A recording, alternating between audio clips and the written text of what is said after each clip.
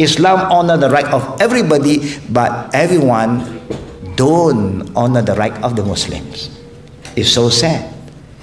But lastly, right now, today in my country, not Muslim girls, Chinese girls, now they are dressing long dress like the Muslimah, going to school. It's not that the school imposed this law, but they feel that.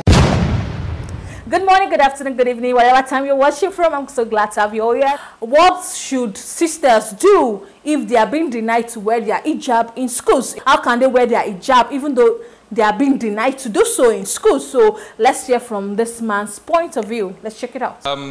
We've got a question from the brother here in the hat over here. Bismillah. What? Let the brother first. Brother first, he's been waiting since the last speaker actually. We've got to give the people their rights, human rights, right? Thank you. Assalamu alaikum. So just I wonder about the right to wear for women, especially when it comes to hijab. Because in Norway it has been very good last years. We had a problem, but this last year now it's too much disgusting about to make the hijab for the women forbidden at schools. So, but we ask because we want to come in dialogue with there is some parties. Why? Because if you may say don't come drunk to school, so they don't come stoned, don't come with weapon. So they say because it's disturbed. When you come with hijab at the classroom, it disturbs maybe other girls and other boys. No. So it's better to come with, they have another idea, to come with maybe a short t-shirt and tight jeans. So maybe the boys will feel more comfortable. So it don't disturb them.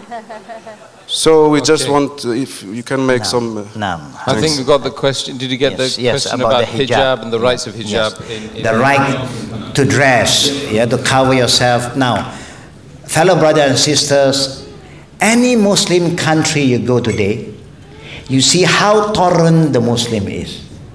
Like my country, Malaysia, example, honor the right of every citizen. If you are not yet a Muslim, how you want to dress, that is your right. But even though we give them their right, every right has a limit. Now this is very important.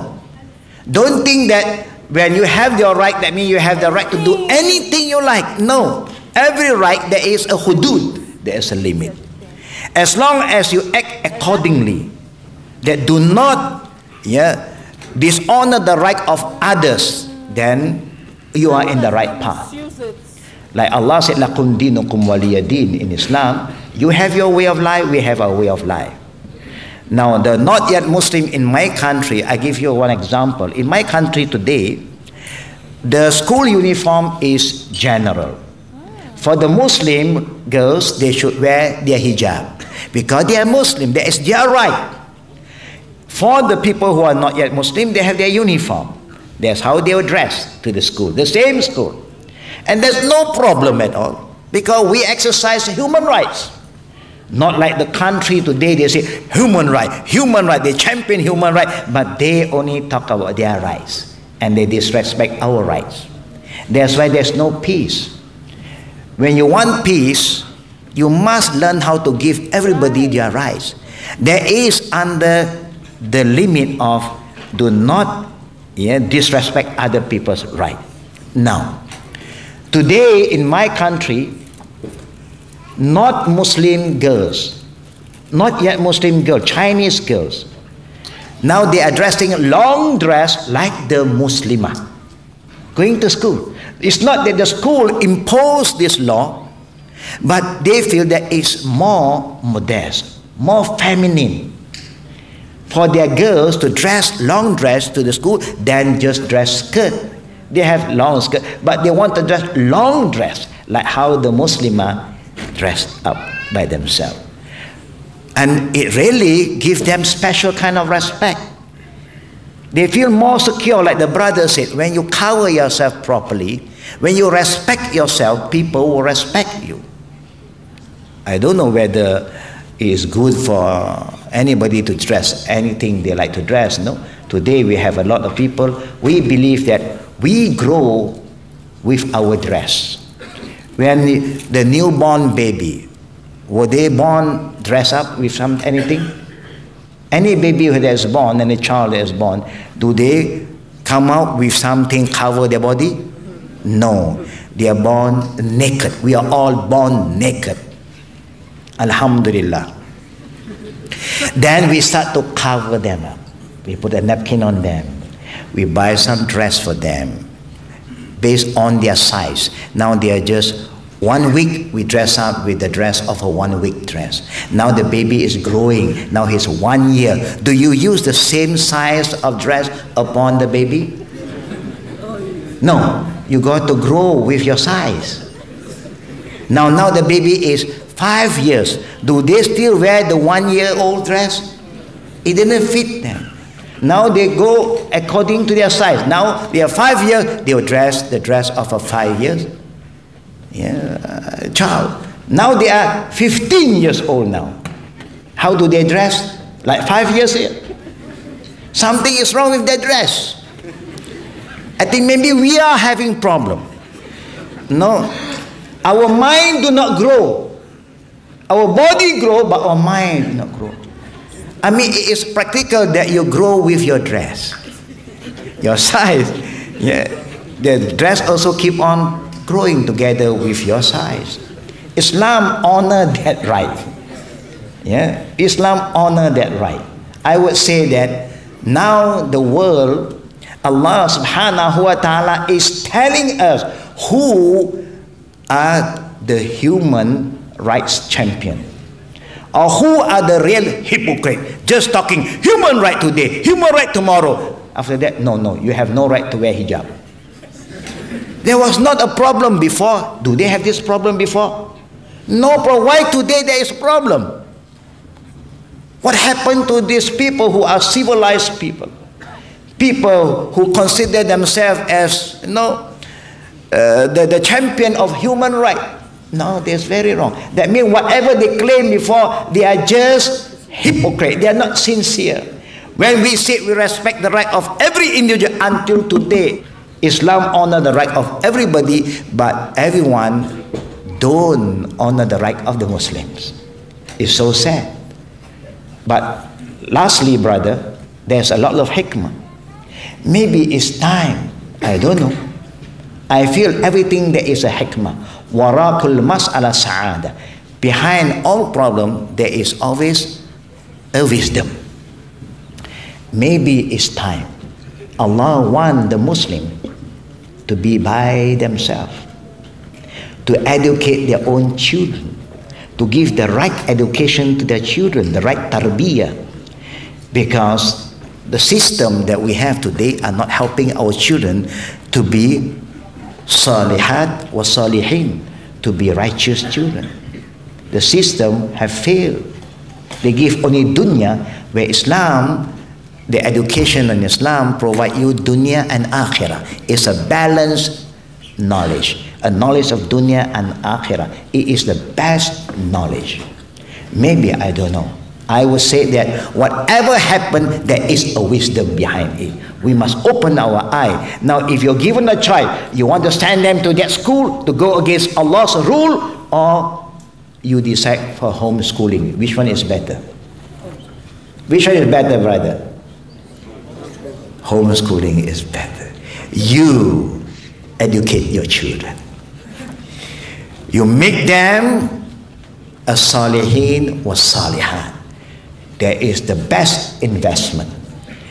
And that is the best asset for you, because the Prophet said, إِذَا مَاتَ عِبْنُ آدَمْ إِنْ قَطَعَ عَمَلُ إِلَّا بِالثَّلَاثَ صَدَقَةٍ جَارِيَةٍ عِلْمٌ يُنْتَفَعَ بِهِ وَوَلَدًا صَالِحًا يَدْعُو لَهُ. The best thing that you can have is you have righteous children, and if you die, these children will pray for you. And the Prophet said, in the day of judgment, there was some man who Allah have ordained that he's going to hellfire. And he knows he's going to hell because he knows that he's a bad guy. But at the end of the day, Allah subhanahu wa ta'ala command him to go to Jannah. He was shocked. Is Allah playing with me, joking with me? I know I'm going to hell. I'm prepared to go to hell now, you know. Because even in dunya, I was saying that everybody want to go to Jannah, Jannah. Nobody want to go to hell. I'm going to hell. You see, because, you know, Jannah will be packed. Hell will be, you know, you don't have to queue up, you know, you can just walk in anytime you like. They play around with words, you know. But this guy, Allah said, go to paradise. He was shocked.